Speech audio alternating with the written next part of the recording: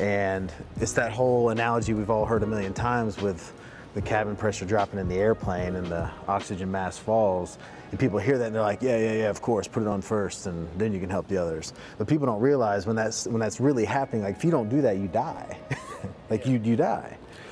And it is easy to say in theory, like, yeah, of course you put your oxygen mask on first, but when it's in real life, it's not that easy. It's not that black and white. But it's not until you take care of yourself, and in that case, being your happiness, that you have the capacity to take care of anyone else.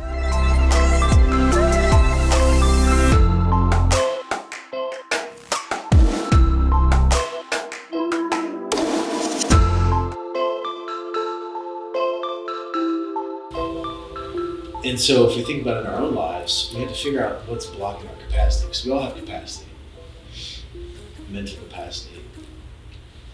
We all have, you call it capacity, but you might as well call it potential. And the reality is, the majority of the world, the majority of us are operating at 30, 40% of our capacity. And so why is that? It's all these things that we're allowing into our life to distract us, it's these things that we continue to let cause that chaos that we talked about. So we allow all these things to just steal from us. And those things could be valuable things, like helping other people. Helping other people is great, unless it's stealing from you. And sometimes you have to be selfish to be selfless, which is a very complex thing to wrap your head around in the beginning, but then when you start living it out, you're like, oh, I get it. I can't pour from an empty glass. You can't pour from an empty glass.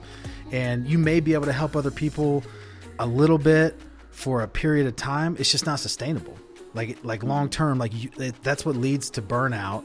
It's what leads to frustration. And it's what leads to depression, because you're worried about everybody else but yourself. And when you put yourself last, it never works out. So you just have to be so conscious of it. And just like you're saying, guarding your time, you have to guard your time fiercely. And I look at it even more like further into it as like guarding your capacity. So if you think of every human being having a capacity, like let's say full capacity is 100%. But the reality is, when you're doing this for your mom, and every time you talk to your sister, she's complaining about this. Every time you're, with this person, they're, super negative when you're doing this. These things are all just like pulling and robbing and stealing capacity away from you. So at the end of your day, when it's time to focus on you, you could be operating at 30 or 40% capacity. And how can I really help, a friend of mine going through a difficult time when I've got nothing to pull from? And so when you start thinking about it as capacity,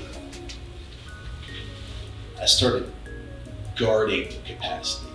And we talk about, fleeing from negativity. And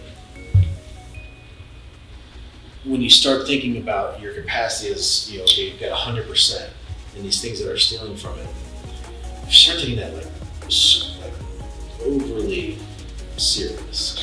Just avoid it at all costs. I don't like talking about negative things. I don't like hearing negative things. I don't like when people are talking about stuff that's negative. I will literally walk away, because you're allowing other people to steal that from you and not focusing on yourself first. And obviously you want to be performing at the highest possible capacity at all times. So the only way to do that is to make sure that you're building up your capacity first. And then once you're good, then you can help others.